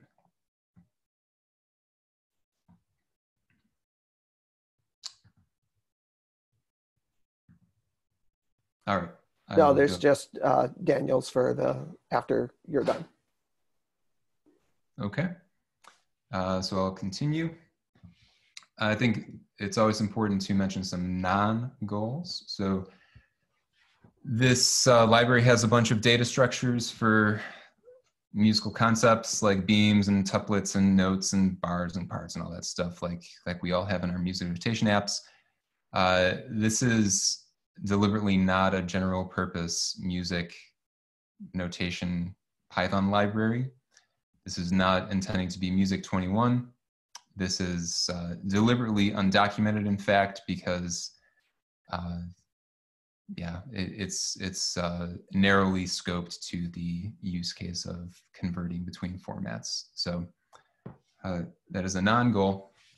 Also, this is not intended to be any kind of consumer-facing tool. Like, it's not going to have music rendering or any kind of musicological analysis stuff or any of that. It's purely focused on conversion.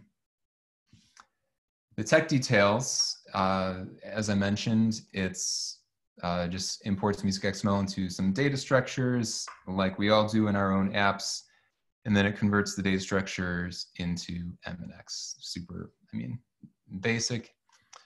And the architecture does indeed allow for import from other formats, which answers the MEI question. So it would definitely be possible to add an MEI importer or MIDI or my favorite format, the Commodore 64 Music Shop format that I grew up playing with in the 80s. So yeah, you can definitely put in your own importers, and I would encourage that.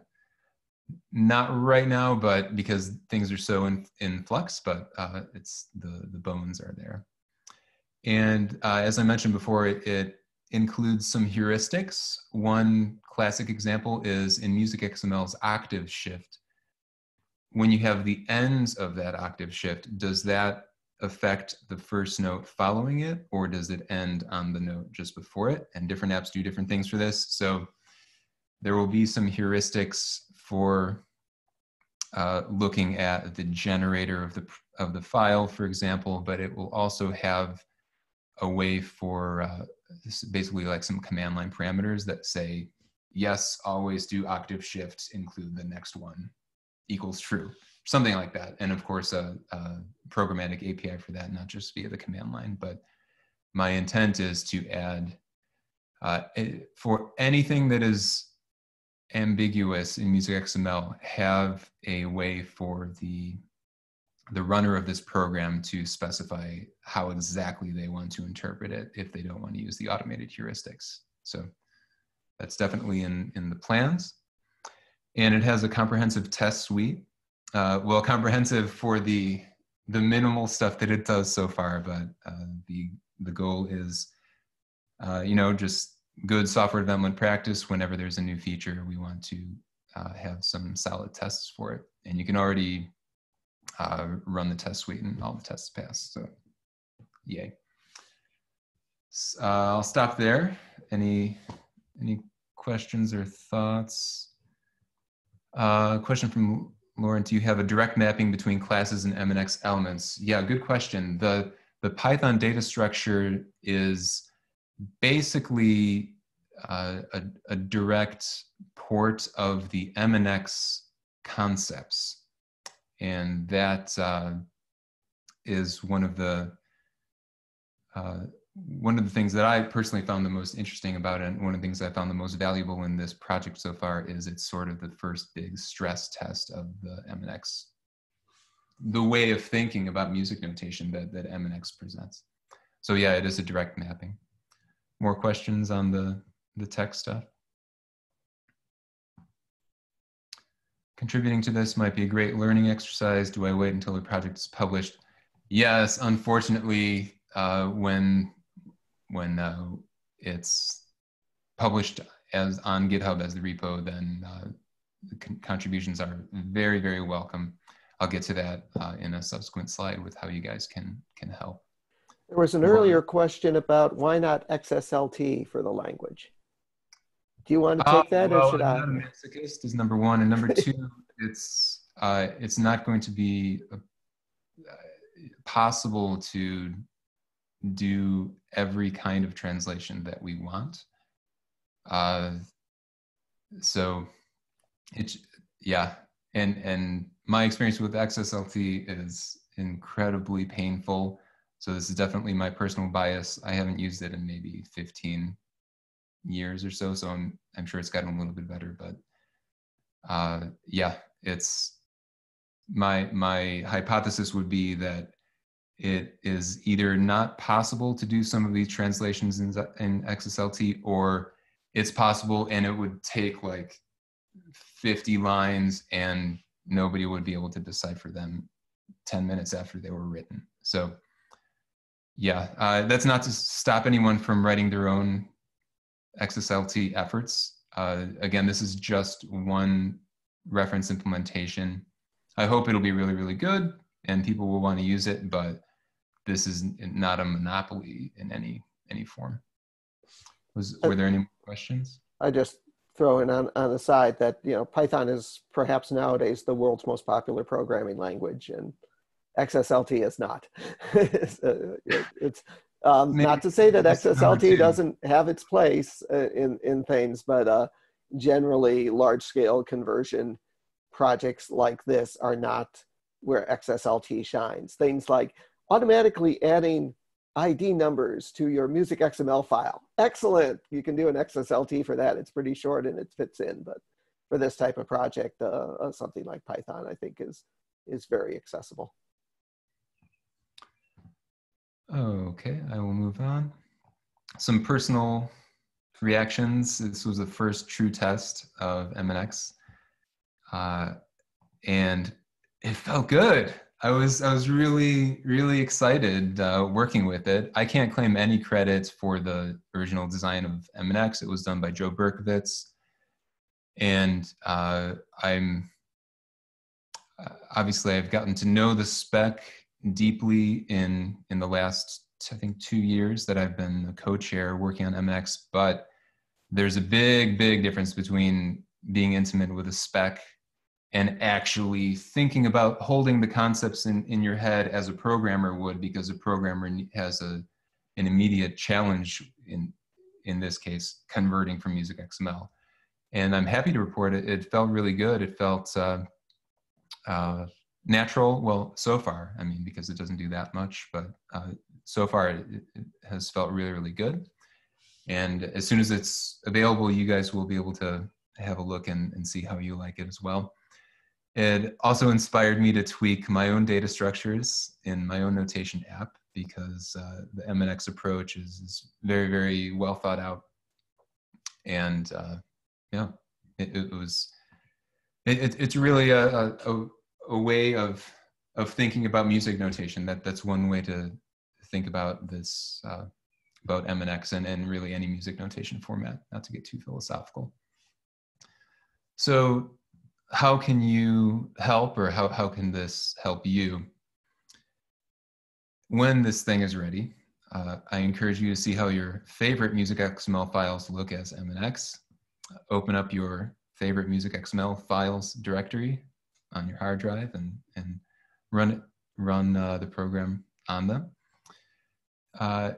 It can also possibly help you to look at one implementation of MusicXML parsing, even if you don't care about MNX, even if you're heads down on your own notation app and you want to make sure that your MusicXML parsing is doing the best it can, and you just want to see how somebody else does it. There's of course other open source code for MusicXML parsing, but this is yet another one that you might get some ideas from. And if you are interested in MNX, and I hope you are, this will help you get to know some of the concepts. For instance, it doesn't call things voices, it calls things sequences. And it doesn't call things beats or chords, it calls them events. And those sorts of things that I think long-term we're obviously moving toward MNX, and the sooner you get to know these concepts, the better you are, the better off you are. And there's a selfish reason it might inspire you, as it did with me, it might inspire you to make some tweaks to your own internal notation data formats and your data structures, because I think it's a clean way of thinking about notation data. And one thing I didn't have in the slide is, yes, you are highly encouraged to contribute via GitHub to the Python package itself. Let me pause for some questions and comments. I'm just going to look at the chat here. Is it the only language named after Snake? It's named after Monty Python. And is it conceivable that reflection could be used on the classes to generate XSD? I've never used XSD, so I do not know. I'm not sure about the Python area, but certainly as an XSD spec can be used with code generation tools to generate classes in many languages. I'm not sure what is available for data binding, and there's got to be something, but I'm not sure what that is. So I expect you could do that in any language that is supporting reflection and that has access to XSD support. Got it. So XSD, no, do we have, I forget, I think we just have a spec. Do we have a schema at this point? No. Yeah. No, there's no schema. It's just no. Yes, there will be a schema in either XSD or relaxing format. Probably XSD still because of the software support. I'm pretty confident that there will be no DTD for this. Other questions, or should I move forward? That's it from what I see, except for Daniel's at the end. Okay. So should you start using MNX is the million-dollar question. My answer is don't implement it yet unless you want to be on the bleeding edge. So if you're very, very busy with your notation app, don't spend time, if you can't justify sort of playing around in an experimental fashion, I wouldn't spend time on it yet. But I would encourage you to start familiarizing yourself with the concepts, like I mentioned, this concept of a sequence and event. And you can do that simply by browsing that MNX by example document. Or if you're more technical, you can also look at the code of this converter. And the naming issue. So one thing that came up as I was making this converter is, well, of course, the code has to have a name. And we can, of course, we always have the freedom of changing the names of elements and stuff within the format of MNX, but the name of the format itself, MNX Common, is kind of baked into the name of the tool. So as soon as we hit publish on the GitHub repo, it's like kind of set in stone. So it sort of forced the issue. What are we going to call this thing? Some history for you. It started off as MNX intending to encompass many kinds of semantic music notation, from Common Western music notation, which is what MNX Common is, to more graphical representations of music, to down the road other non-Western music styles and music notations. And at the start, when Joe was putting this together, he started out with just the two, MNX Common and MNX Generic. And that's been the naming so far. And it's quite awkward to always have to say MNX Common, MNX Generic. And so here's the proposal that we've come up with, me and the two other co-chairs, when we last discussed this a few days ago. We would like to just say MNX Common is just called MNX. And for any other flavors of this format that our community group creates in the future, we use a distinct name, sort of in the same style, beginning with M and ending in X. So for MNX Generic, we're proposing MGX. This is not unlike Apple doing like iPhone, iTunes, iOS. You know, it's sort of a loosey-goosey thing.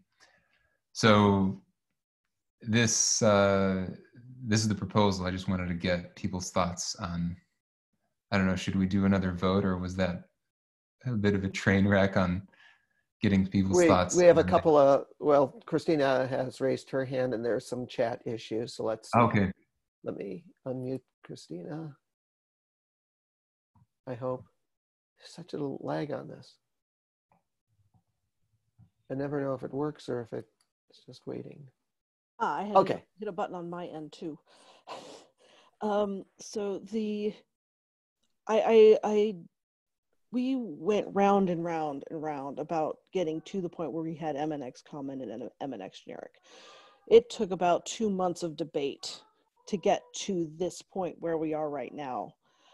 I don't want to open up that thing. This was the most abbreviated version that we could come up with that actually represented what we needed it to represent, is the decision we came to, because nobody know, we don't want to, I think this is a can of worms we really shouldn't be opening. This is, I mean, it is, so what, we have to say an extra word. I don't think that this is a thing that we want to do. Like I said, we got input from like all kinds of sources to go from where we were, which was like CWM and MNX or something like that, in order to get to where we are now. This is not a thing that I want to open as a can of worms at this point. And so just to be clear, the only thing changing is literally the name. There's no. No, I understand that. Format. But the issue was that there was that what happens if we're doing Chinese notation? That's MCX.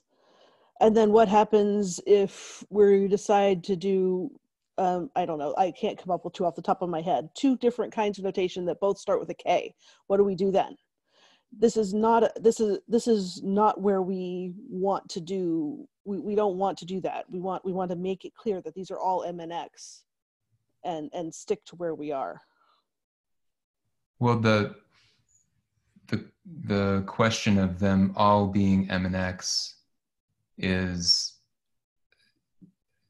I'm not sure what the value is of that, other than they're designed with a similar kind of ethos, but it's not the intent of this whole MNX thing to make it so that the files are sort of exactly the same when they have like a file header, like you open this file, this one is generic, this one is MNX Common. That's something that we put aside a while back. Does that make sense? There's an interesting proposal from Jeremy about only renaming MNX common to MNX and keep MNX generic and everything else the same, which might address both the abbreviation issue for the most common one and also Christina's issue for not breaking this the parallelism, and several other folks have agreed with Christina as well about not changing it in this way on chat. I think we can bring it up as an issue to go round and round again in the MNX on the MNX issues board if we want to, and see if we could come to a consensus.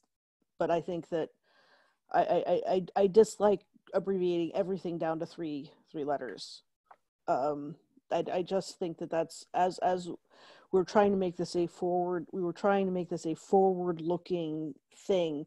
We don't want to simplify this. Simplify it down to just the three letters when we're trying to make this a way to do more than what MusicXML could do. Yeah, I'm sorry. That's my. I guess I'm feel very strongly about this, and I could be overruled in the long run. But that's where I am on it. Yeah, there's a lot of discussion about naming in here, which indicates to me perhaps this isn't the time to be doing the naming issue. But perhaps this would be something that we can discuss as co-chairs and see if we want to bring this up on on an online discussion, because I think we have other things to talk about in the next 10 minutes besides the naming issue. Mm-hmm. But so points taken. I appreciate all these thoughts. Lots of great feedback in the chat, and it would be hard to address all of them, but people on both sides of the issue. So I didn't have that much more. The next steps in terms of designing the format are as follows.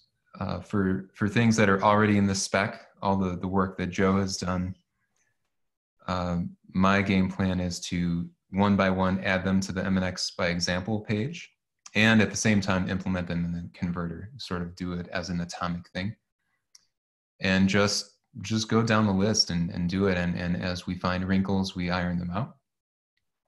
And for things that aren't in the spec yet, we'll, as we've been doing previously, we'll discuss them on GitHub, create issues, create pull requests, and I want to move us in the direction of, instead of just including a diff to the spec, include a diff to the MNX by example page as well, and perhaps even implement it in MNX converter, although I realize that's a big ask for someone who just wants to contribute a change to the spec. So for new notational concepts, at the very least, I think we want to include an example that we can have in the by example page along with the change to the spec. And like I said earlier, it's too early to start implementing this unless you're really bleeding edge kind of personality and you have time and willingness to have breaking changes in the future. But I think it's safe to start having a goal of reaching that start implementation milestone by the end of this year. And that specifically means we're still developing this, but it's stable enough and we're not going to mess with the real core fundamental concepts. We'll probably get to a point where it's stable for the fundamental concepts, and then we just haven't implemented, I'll just pick a dumb example like staccato. I think things like that, they've been low priority because it's pretty clear how that kind of stuff will work. We really want to iron out the tricky bits first, and then everything else will fall into place. So yeah, by the end of the year, I'd love to send out a start implementing call. And yeah, we'll see how it goes. And that's all I had for the slides. So let's take it to the chat. Well, I was about to unmute Daniel, who's been waiting patiently. So I'm good. Okay, there we go. Are you sure you want to? So I think that, my comment here is probably not what people want to hear. But are we sure that this is the best, like MNX as a standalone initiative is really the best path forward? For looking at the industry as a whole. And what I mean by this is that in the MIDI 2.0 spec, they have carved out essentially what they're terming notation over the wire. And there's an active initiative by a couple of companies that are involved in the MMA and they're pretty far along in doing things with notation, defining notation in terms of, like, for example, orchestral articulations and things like that in the MIDI 2.0 spec. It not only is communicating information, but has the ability to also theoretically to have all types of layout and placement and more structural types of visual representations within the file format itself. And a common interchange format versus a common native format, I think a common native format like that is much, much stronger. Adopting, like merging this effort with the initiatives of MMA seems like that's a much, much stronger future direction. I can speak on that as I am a member of our company is a member of MMA, and I am on the standard MIDI file 2.0 working group. There have been no, all we know yet from, maybe there are folks who are working to spring things on the larger MMA community, but what the MMA community knows is that we want to do some sort of standard MIDI file format for 2.0, and people have discussed notation aspects to it, but I don't think the MMA community is the best community to be developing a notation format. I think that our community is a better one. But right, my point is so I'm working to manage that, and yes, we want to keep an open mind in terms of what the best way is to work together with the MMA community on this. But MNX is intended more as a native format. MusicXML is already doing the exchange format work, but it's not well suited for native. Yeah, but I just don't see a future of two different formats for encoding information, like musical information, like two separate things. I don't see a future where the musical information, all the playback information versus I just don't see it. I think there needs to be one singular format. And that's that's a massive, massive undertaking. But I don't believe in it. And it's a crazy thing to probably say. But I do think, are they the right people to do that? Not particularly, but I think the efforts of the two of them, and you're starting to break up.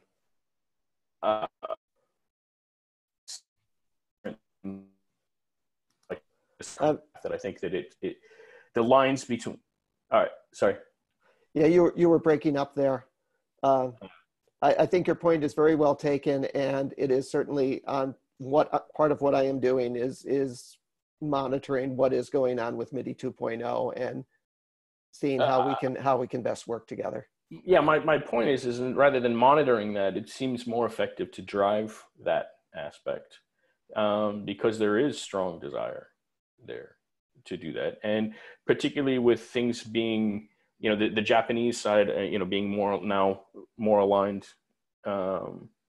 with things. Anyway, I just look at, like, for example,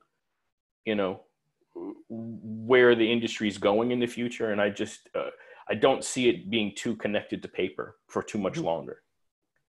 And it just seems like there's way too much stuff in MNX that's thinking about dead trees, right? What in MNX is thinking about dead trees? I really don't think so. I think you're confusing it with MusicXML.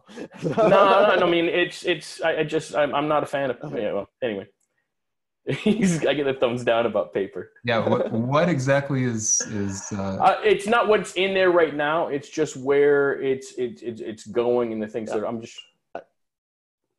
I think we want to make sure other people have a chance where we're a little bit over our time. So anybody else have comments, general suggestions? Yeah, people are pointing, there's a lot of paper. Are there open source implementations of MusicXML rendering that can render everywhere? Open Sheet Music Display has a web browser that's open source that takes MusicXML and puts it into VexFlow. That's the one that I know that is a web browser-based open source. MuseScore is obviously open source. So there are several open source alternatives for music rendering depending exactly on what you want. Verovio, yep.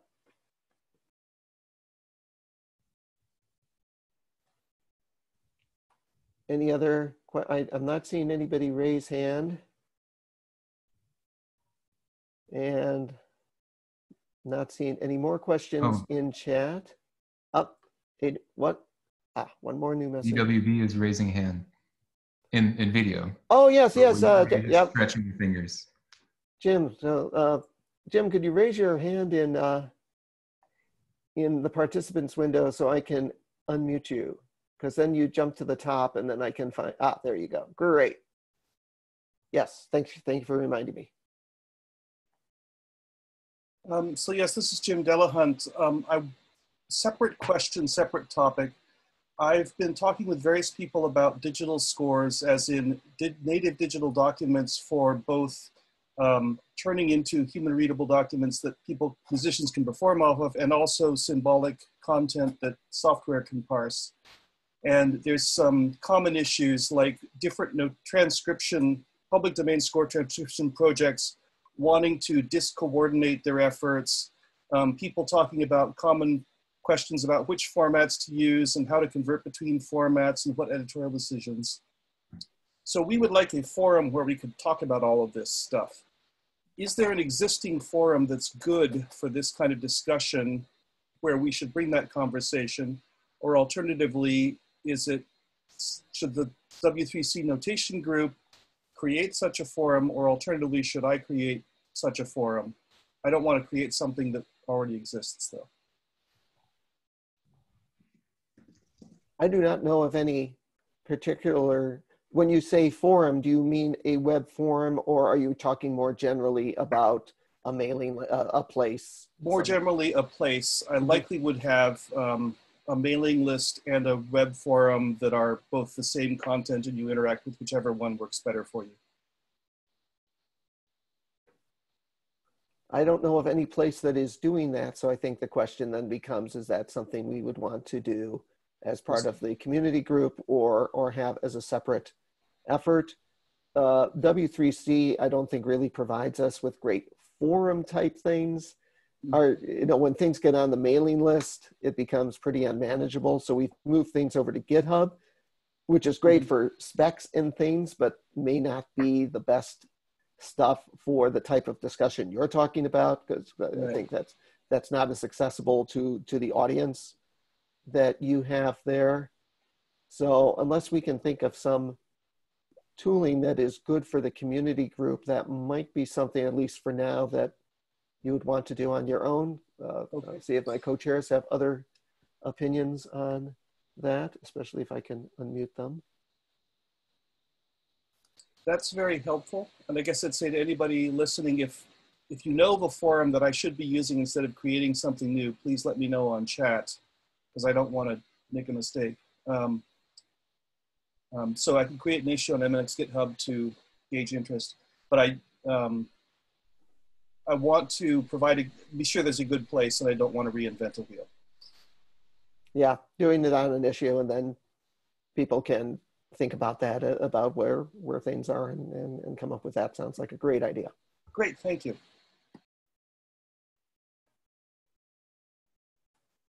And I love this hand raising feature.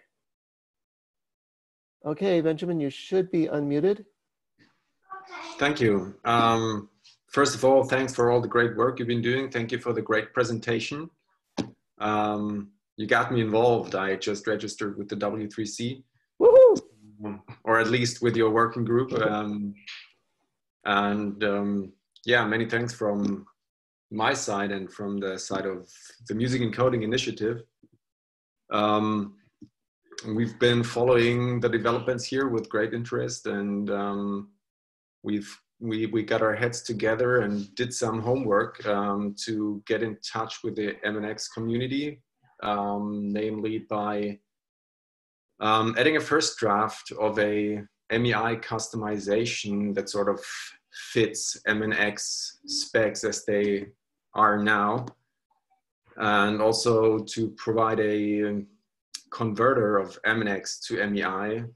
The other way around isn't yet there, but yeah, the idea was to make up for a good comparison chart, sort of, and yeah, get the discussion to both communities and push things. Many thanks. Great, thank you.